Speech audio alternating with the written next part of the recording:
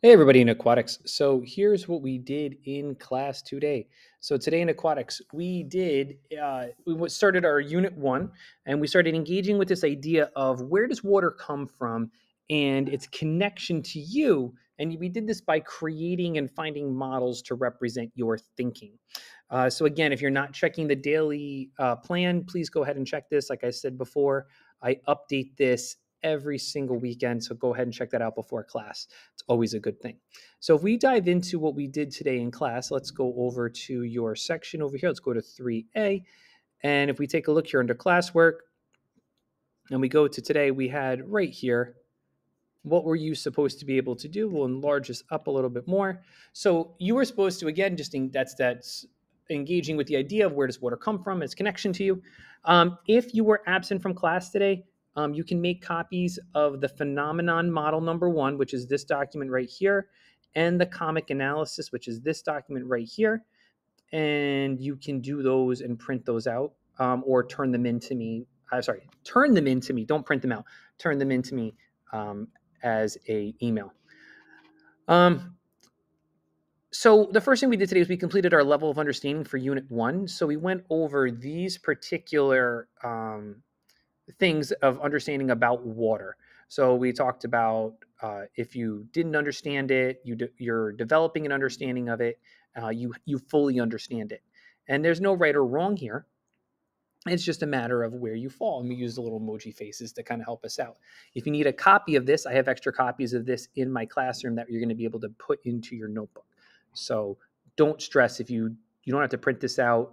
You can highlight them in your own document and print it out if you want, or come see me during Flex and you can fill that out. Then we reviewed the water unit phenomenon and Google slide presentation. That's this right here. This went directly with this Google Doc. And you can see we typed in it. I'm actually going to delete those answers out before so that the next class doesn't see them. So here's our water unit phenomenon. We talked about the water levels changing in the world and water becoming less and less available to us. We watched this video. Please watch that video. We gave a little bit of a picture here as well. And then we started answering out this question here. We started creating models for ourselves in our groups about where does water go and how can we solve the water shortage. And what was really cool was we took some of your models and we talked about them, and Elbow Partner shared, did a lot of cool stuff with it. But then what we did is we took that idea and we applied it onto a different concept. So what we did is we talked about this phenomenon of where does water go, and your Padlet that you all created in class shows all different models about what you said, where's water going, why is it going there, or your solution to figuring out how we can save this water. And there's some really great pictures, so I highly recommend go through here, give some hearts to some different ones as they go through, and leave a comment. And we'll talk a bit more about how to leave comments actually on Wednesday. After you finish this, we looked at the cartoon, and we looked at this particular comic cartoon from The Wizard of Id. And we talked about this idea of when you look at this comic, what did you see in the comic? What does it mean to you?